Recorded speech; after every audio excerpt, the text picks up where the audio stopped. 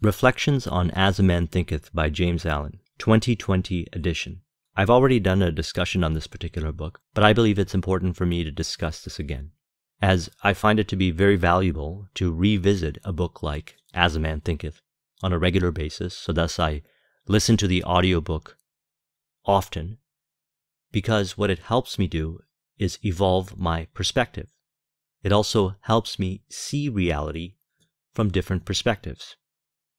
One of our goals in life is to be able to really identify who we are, which is what I call the higher self.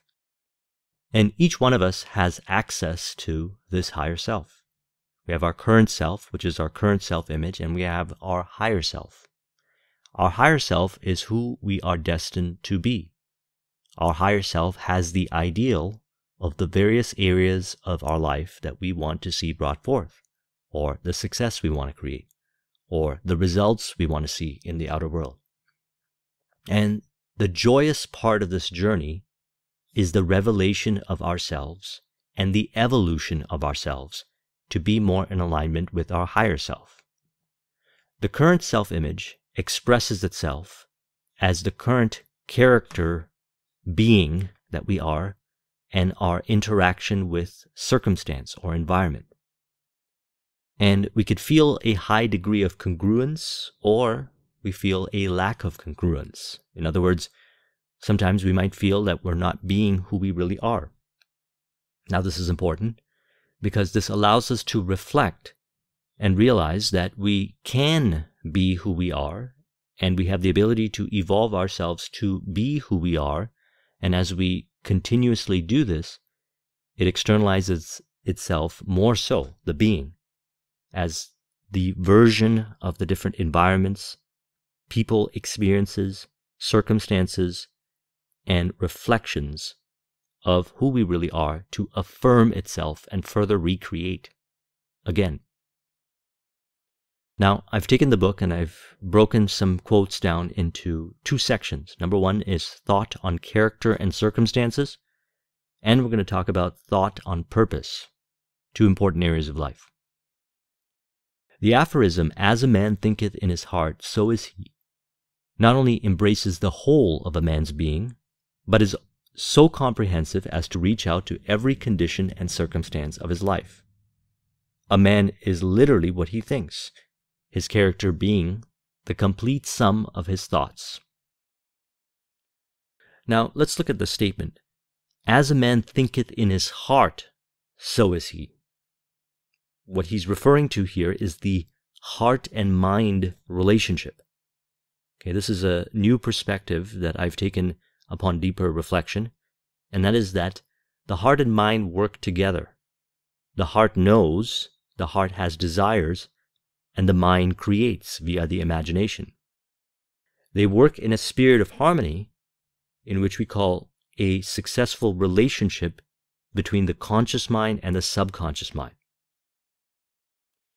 Evolution of individualized character is what we're looking for to reflect the heart and mind relationship.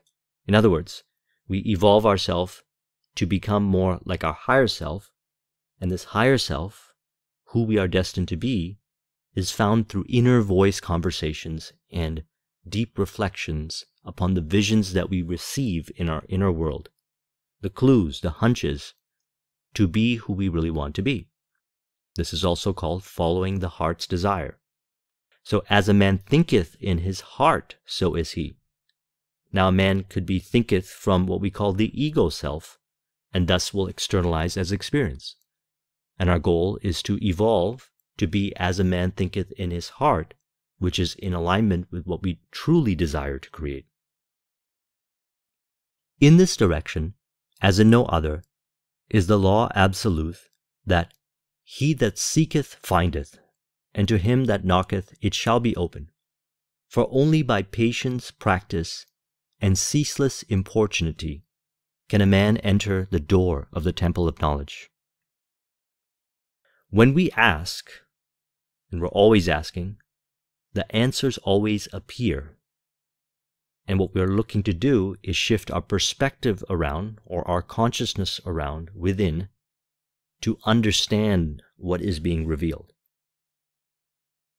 The people, the environment, the circumstance, all information reveals to us the answer we are looking for. And what we do is we shift our perspective around within by having an application of the knowledge. In other words, acquiring wisdom. It is said wisdom is knowing the difference, and wisdom really is knowledge plus experience. So we take the knowledge and we apply it, we try it out, and upon reflection of what happens of what we try, we begin to understand even more. And we continue this until we understand that what it is that we are working with reveals to us the answer that we are looking for. In other words, the answer is always in front of us. All of creation is complete. Everything exists right here in the now. And we reveal itself through the understanding within based on perspective shift. Now, this is done based on cause and effect reflection. Effect in the outer world and cause within. Understanding yourself and knowing yourself. When we have an experience with another person, which we call disharmony, we look within ourselves and we say, what belief and assumption are we externalizing in this experience to create it? And what we do is we then evolve that belief and assumption within, and we observe that our experience changes with the person. In other words, the answer is revealed. The person brought to you the answer. It was just given to you in a way that you might have called undesirable. But upon evolving your perspective within, you then begin to understand them. It is said, seek first to understand, then to be understood. Well, the goal is to understand what shows up by keeping a heart and mind connection in sync.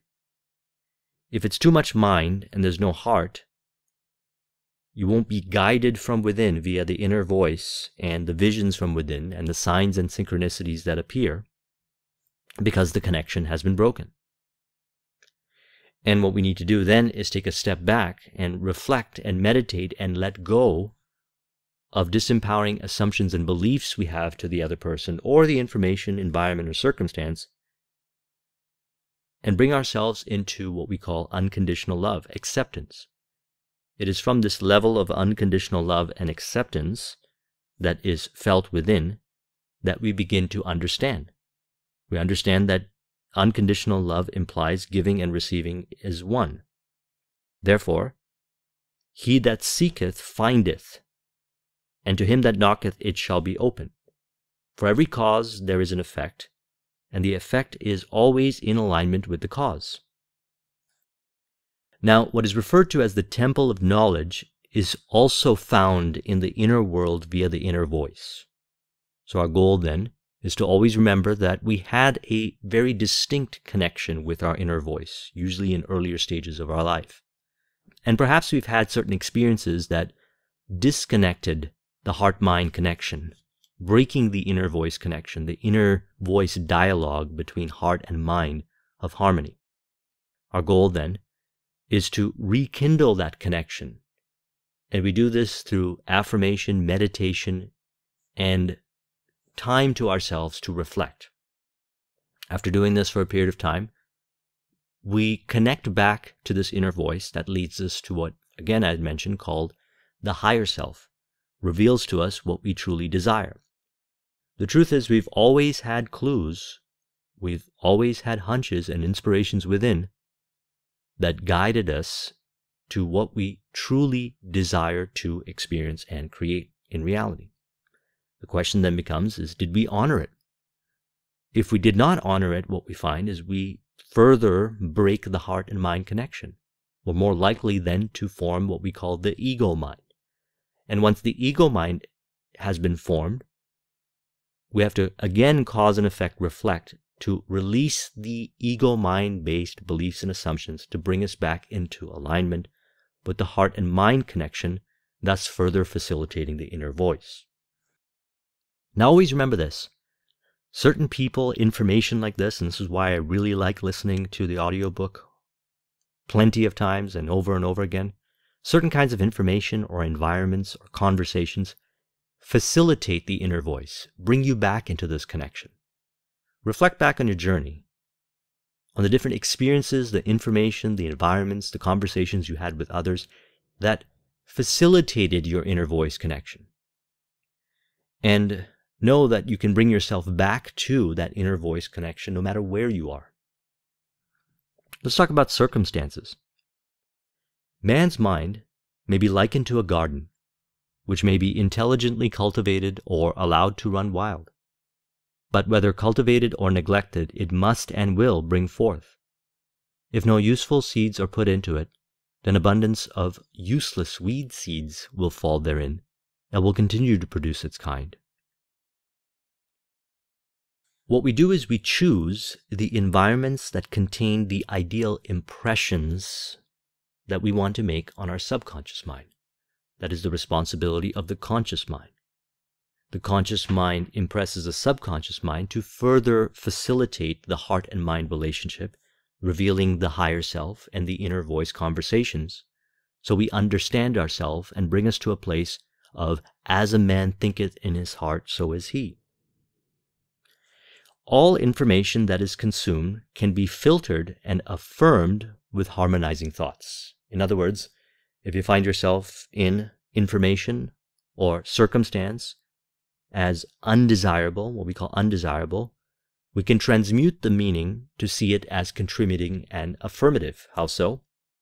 Well, perhaps you end up in a situation where you experience certain kinds of information that disempowers you. You are then aware that this information can go into your subconscious mind and further bring forth related information. In other words, externalize itself again. You then say, I choose not to interpret this information from a way that disempowers myself, others, and reality. I choose to transmute the meaning into one that is harmony and alignment with myself, others, and evolution. For example, you can say, perhaps this information is an opinion, and I seek to understand how this person created this opinion. And I understand their perspective on this opinion. And here's my perspective on the opinion. Now I have choices. I can choose to affirm their opinion, or I could choose to affirm my opinion. And the opinion that is ideal for the affirmation is one that is encouraged by your inner voice. And that's why it's important to rekindle yourself back to the heart and mind relationship, to connect back with your inner voice of discernment. Discernment. The outer world of circumstance shapes itself to the inner world of thought, and both pleasant and unpleasant external conditions are factors which make for the ultimate good of the individual. As the reaper of his own harvest, man learns both by suffering and bliss. We value and understand pleasant and unpleasant conditions and factor them to evolve within. Very important. What we consider as unpleasant is again revealing to us about ourselves. Perhaps what we have asked for is being revealed in a way that appears to be unpleasant, but upon reflection, we can release the emotional reaction to what we call unpleasant circumstance and begin to understand it from a place of evolving our perspective within and further affirming that perspective. Again, this is done a lot easier when you have a heart and mind relationship cultivated and inner voice connection. Choosing to maintain this inner voice conversation, the heart and mind relationship, is done by what I call being present and understanding when you're being overly conscious. In other words, the ego is presenting itself. And the ego really means, in this context of what we're talking about here, not the part of you that is making conscious choice, but the part of you that gets stuck in your head or creates stagnation or presents anger and frustration towards yourself and others. Understand that those aspects are beliefs and assumptions that may be from past programming. And you can let go of it through cause and effect reflection, through inner voice conversation, and your inner voice of unconditional love from the heart will guide you. In other words, being your own best friend. From this perspective, we can understand what we call unpleasant, and we can understand what we call pleasant. Unpleasant and pleasant is seen as contributing. How so is going to be determined based on your individual conversation with your inner voice. For me, I was able to find this with my particular unpleasant circumstances and understand accordingly, to evolve them, to understand them, to be less reactive to them, and more on the side of proactivity to them. Thought on purpose. So we're talking about character and the outer world revealing character and our alignment with what we call the higher self, which is facilitated by our inner voice conversation, which is facilitated by a heart and mind relationship, which encompasses itself as the statement, "As a man thinketh in his heart, so is he." Now, as we continue to build upon this and evolve ourselves from this perspective, we begin to ask ourselves more so, what is our purpose? What are we here to do and create? Well, as mentioned, this is revealed via our inner voice and our higher self connection, as well as this also expresses itself as how we want to live or what we desire to create. What it also expresses itself is service to others. And service to others is primarily through the being. In other words, being who you are is one of the greatest services that you can give to others, to further inspire them to create their own heart and mind connection and inner voice dialogue that brings them to their higher self and live accordingly. He says, until thought is linked with purpose, there is no intelligent accomplishment. With the majority, the bark of thought is allowed to drift upon the ocean of life. Aimlessness is a vice, and such drifting must not continue for him who would steer clear of catastrophe and destruction. The idea behind this is that once you facilitate and honor the inner voice conversation, which is the heart and mind relationship, you will begin to find yourself being autotelic and choosing what is in harmony with your purpose, discovering your purpose and living your purpose. Now, from this perspective, we find ourselves more in flow.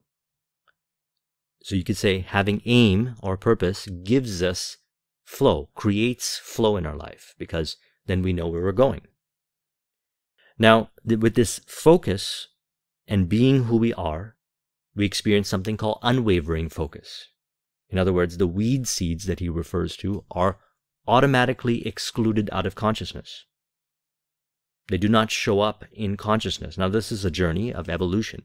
That's why I recommend reading this book and listening to the audio version as much as possible and going back to it regularly, because as your perspectives shift or evolve to be more in alignment with who you really are, you'll begin to understand it even more so in a way that's in alignment with your true being. And perhaps some of the things that I share aligns and connects you. And what you'll discover is your own interpretations that will bring you even more in alignment. With aim, conscious action in service to others is brought forth, also as example. In other words, we know how to consciously act purposefully to be in service for others in an optimal way, more so because that's facilitated by the inner voice conversation via the heart and mind connection. So indecisiveness goes away. Should you do this or should you do that, and being stuck on it is released out of consciousness. Actions and awareness become one. And you are more so in alignment with others and thus co-creating in the spirit of harmony. And also, as mentioned, through the being, this is externalized. So it's not necessarily you're doing this to change others. You're being this way because it's really who you are. And you are being more so each day, which is also inspiring others and also contributing through the actions and awareness becoming one. Now this increases through practice. As mentioned earlier, only by patience, practice, and ceaseless importunity can a man enter the door of the temple of knowledge. Practice is based on cause and effect reflection, and the temple of knowledge is found in the inner world via the inner voice.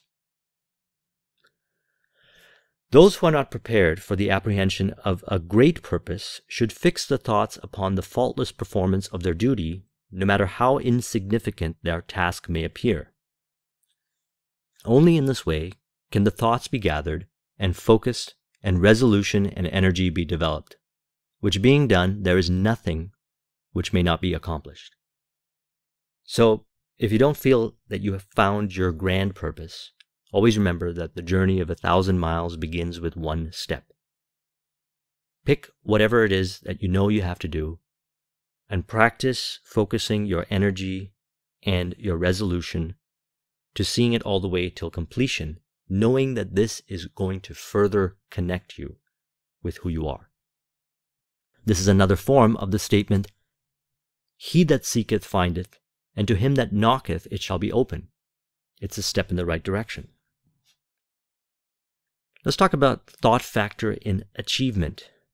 So, as we mentioned, we want to evolve ourselves to a place of harmony between the heart and mind, so that we can facilitate our inner voice conversation, live more and more so each day in harmony with the inner voice and cross-reference in the outer world, discovering our higher self and living our higher self, creating reality the way that we truly desire to create. And through this journey, we create purpose, or we experience purpose. We find our purpose and we maintain the purpose, and it becomes automatic more so each day, which we call unwavering focus.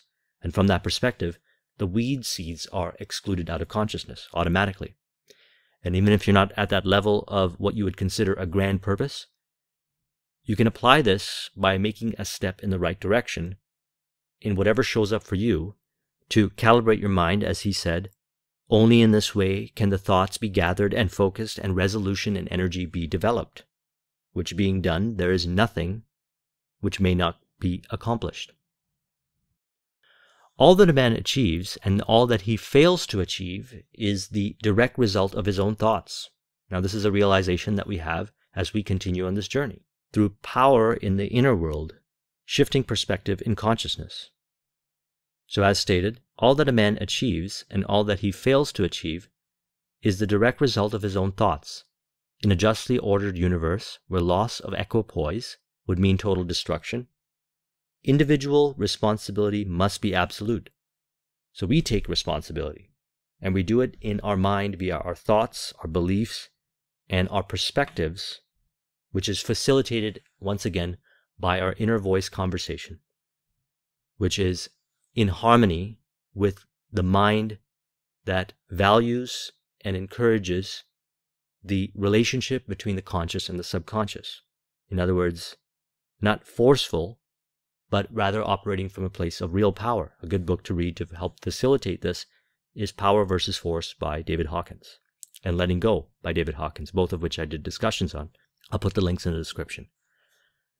A man may also rise to high success in the world, and even to lofty altitudes in the spiritual realm, and again descend into weakness and wretchedness by allowing arrogant, selfish, and corrupt thoughts to take possession of him. So this is an ongoing journey. This is a way of being.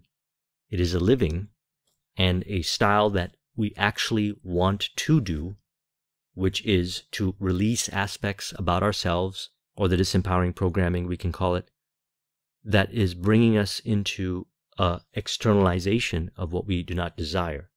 But if it is, we can seek to understand what is being brought forth and evolve the meaning and the programming within to be more in alignment with our higher self. Now, this entire understanding, not only conceptually, but through the being, brings us into a state of what we call serenity. He says, calmness of mind is one of the beautiful jewels of wisdom. It is the result of long and patient effort in self-control. Its patience is an indication of ripened experience and of a more than ordinary knowledge of the laws and operations of thought. The calm man having learned to govern himself, knows how to adapt himself to others, and they in turn reverence his spiritual strength and feel that they can learn from him and rely upon him. The more tranquil a man becomes, the greater is his success, his influence, his power for good.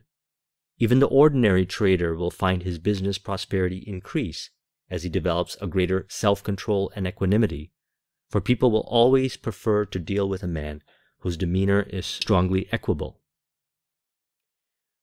The journey is to reveal ourselves, affirm ourselves, create the harmony between the heart and mind, facilitate via the inner voice the connection with what I also call infinite intelligence that reveals the answers, otherwise as he refers to here as the temple of knowledge.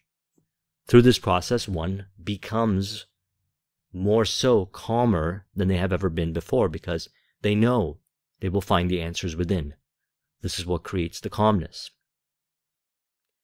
And as a result of being this way and living this way, we inspire others to also find this way. And this is why it's stated here that others feel that they can learn from him and rely upon him. What are they really learning? They're learning to find their own version of that. He says, "Tempest-tossed souls, wherever ye may be, under whatever conditions ye may live, know this: in the ocean of life, the isles of blessedness are smiling, and the sunny shore of your ideal awaits your coming. Keep your hand firmly upon the helm of thought. In the bark of your soul reclines the commanding master. He does but sleep. Wake him. Self-control is strength. Right thought is mastery. Calmness is power. Say unto your heart, peace, be still." If you want to copy this mind map, the link is in the description. Thank you very much for watching. I'll talk to you soon. Take care.